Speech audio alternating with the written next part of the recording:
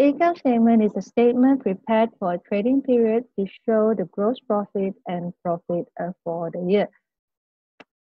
Income statement is a statement prepared for a trading period, usually 12 months, to show the gross profit and profit for the year. It consists of two parts, the trading section, which shows to calculate. It consists of two parts, the trading section, where its main calculation is to get gross profit, which is profit mainly related to the trading activities of the business. However, gross profit doesn't represent overall profit for the year of the company. Therefore, gross profit will be carried down to the profit and loss section in order for the business to calculate the net profit or profit for the year that can represent the total profit received within the year.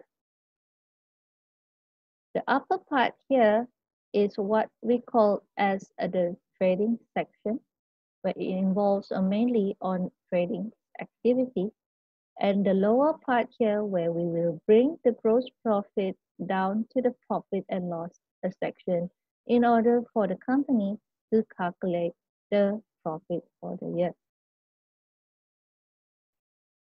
Most of the items inside an income statement heavily related to revenue accounts and expenses account.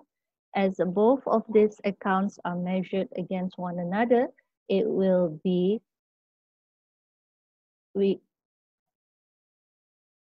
help to identify whether the business is getting a profit or making a loss. For example, when the revenue is more than expenses, the company is deemed to get profit.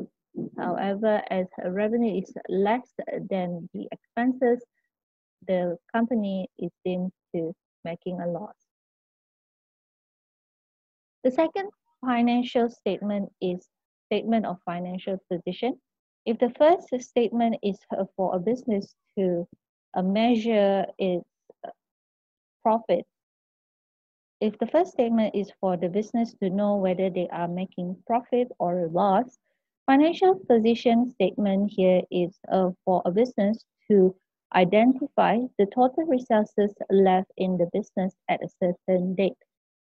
This is actually to see what are the balance left in a business asset, how much do they owe the business other parties. It consists of two parts, the asset part and the liabilities and a capital part.